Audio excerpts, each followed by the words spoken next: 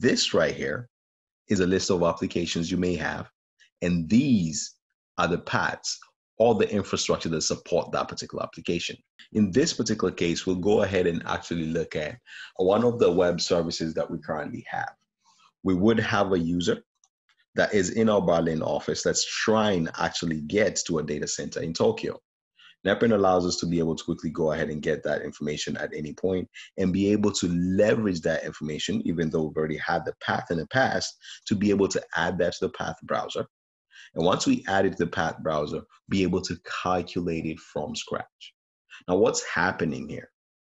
NetBrain is leveraging a path logic on the back end, encountering different devices across the network. And from that path logic, determining what the next hops are across the network itself.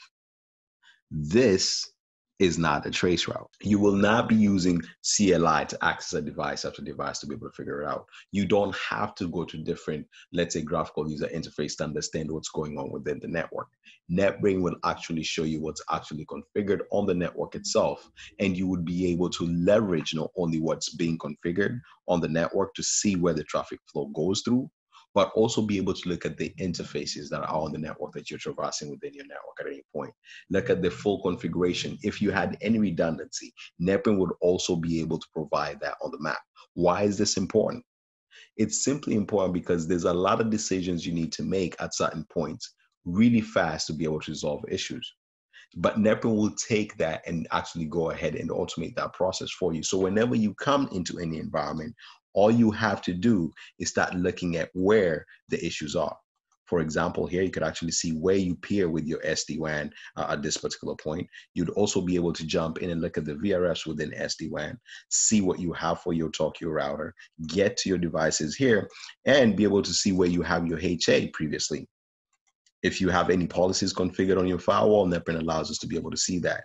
But unfortunately, when we get to towards the end of our line here, we start realizing that we have an issue with one of our devices.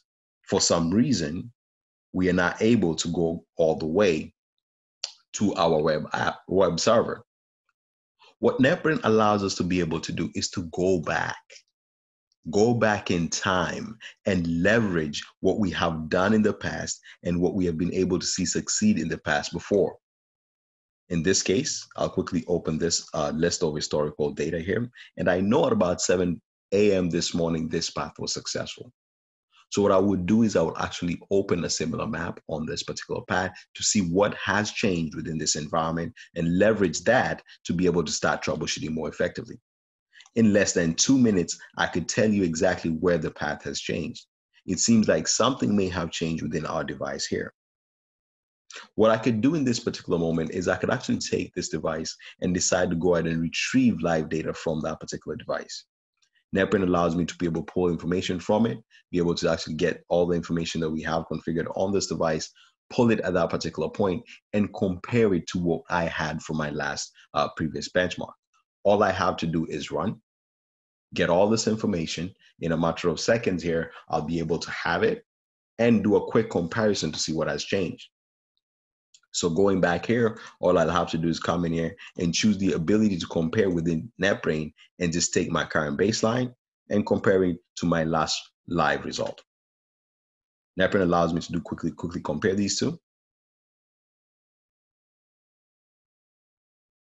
And I could start jumping into the results. So for example, we have a lot of show commands that had been previously issued, but all I wanted to go ahead and check is this particular device.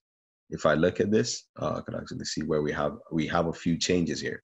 I could jump into the configuration file. I could actually see what's going on in terms of changes. It doesn't seem like we have much here.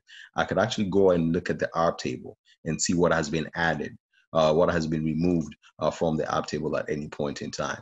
I could scroll out a little bit further down to see if I have any other information. It seems like I don't have any more.